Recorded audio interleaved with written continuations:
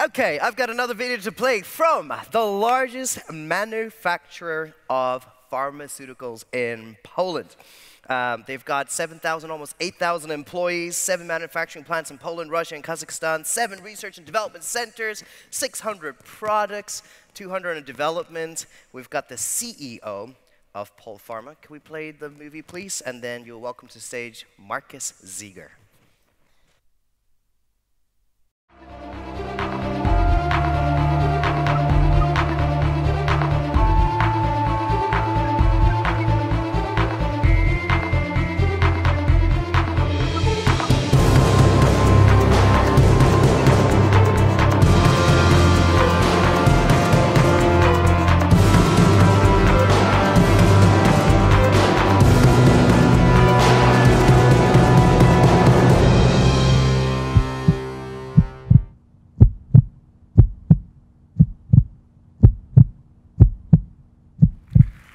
Good morning.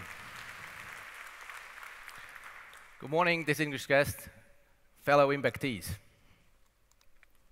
Before we travel together to the near future, let me take you to the nearest past for a moment. Just 20 years ago, Polish banking was quite old-fashioned, rather inward-looking, and relatively difficult to deal with. In a Polish bank in 1998, if you had a bank account in the branch of Krakow and you lived in Warsaw, it took 5 days and a handwritten instruction to get it transferred on. The customers were a mere addition to the system. It is hard to believe that change happened so quickly. But how did it happen? Banks made the best possible strategic choice. They focused first and foremost on customers. With this came deep understanding of consumer needs. Aided with cutting-edge technology, banks developed one of the friendliest business ecosystems, modern digital banking. Highly secure, convenient, easily accessible, and affordable to almost anyone. And now imagine the future, a modern healthcare system that went through exactly the same evolution, where you do not have to wait in long queues among other patients, where you can scan your body with a mobile device and receive an initial assessment added with artificial intelligence, where you can make your online appointments with the doctor quickly and efficiently, and where immediately after your telemedicine call or your doctor visit, your prescription medicine is ready for pickup at your local pharmacy, according to your individual personal needs, and if necessary, fitted a nanochip monitoring and reporting the effectiveness of the treatment in real time. All this technology is available today, and recently emerging social acceptance of it allows us to take full advantage of all its potential. Imagine a healthcare system that is totally patient-oriented, convenient, easily accessible, and affordable, just like the banking sector. It is a revolutionary concept, and as a result, it requires a revolutionary strategy and revolutionary cooperation. It is essential to begin with a constructive, open dialogue between the government, all the stakeholders in the healthcare ecosystem, and us from the business side. We can repeat in healthcare, in a successful and complete way, what has been achieved using big technological innovations in the mobile communications and banking systems. Leapfrog from analog paper to a fully digital environment. It is important that this success will only be possible by drawing up on best examples of cross-industry cooperations and bravely embracing the most modern and the most advanced solutions, adopting them and, if necessary, enhancing them. One great example of such cross-industry cooperation in healthcare is IBM's highly advanced artificial intelligence engine, Watson Health, and leading oncology clinics around the world, making it possible to improve patient treatments by accumulating and connecting the wealth of cancer treatment knowledge with personalized real-time diagnosis. We at Polpharmy are leading by example. We started to embrace change with our vision of the future and are actively and consciously evolving our organization from being the largest pharmaceutical company in Poland to become an innovative healthcare solution provider.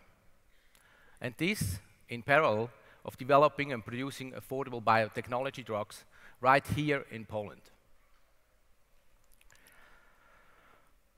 Now, we believe that this important challenge cannot be met with current ways of cooperation development, but needs a bold move, inspiration and vital impulses from outside.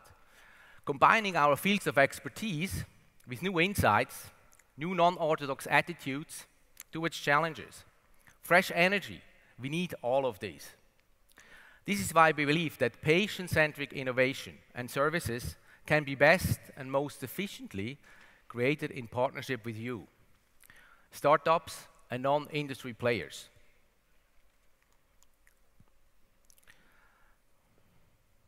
Imagine all of these, and then let me tell you that as groundbreaking as all of this may be, it is just the beginning of a truly amazing change of mindset of our health. So big and important that it should not be described as change in services, but rather as a revolution in social attitude. The real revolution is the aim of more and more of us which want to engage on prevention to not become a patient. Ladies and gentlemen, you may have noticed that my vital parameters are being collected, transmitted, and analyzed all the time. They have been collected by a wearable and are transmitted to a health cloud and could be analyzed by artificial intelligence, which would compare my personal data with big data collected across a population of thousands of people. All of this happens in real time, in a secure environment, in full compliance with data protection laws, without any disruption of me or my activities. But should the system notice any abnormalities, I will be provided with suggestions on how to improve my condition. Be it just a simple change of diet or less simple changes of habits. Each of these suggestions are valid pieces of medical advice, preventing me from becoming a patient. Or simply said, I stay healthier. Innovative solutions multiplied across the whole society may support a fundamental change in how prevention and care, or just health in general, is seen and treated, which will result in unprecedented freeing up of currently limited resources, both private and government-based, of our healthcare system. This may contribute strongly to significant improvement of its quality and patient satisfaction. We must realize that we are at the verge of a very important mental process, by which people realize that the key to staying healthy can be met by combining the aim to prevent with technology. And this is key to unlock a brighter, healthier future here and now. It is up to us, the pharmaceutical industry, the government, and all other stakeholders to make those new concepts available and support them with education, services, and products. If we start today with a constructive and open dialogue between all stakeholders, we did the first important step. Ladies and gentlemen, you all know the song Imagine by John Lennon. Well, you can call me a dreamer now, but think again. I'm certainly not the only one. So let's work together on this. Thank you very much for your attention.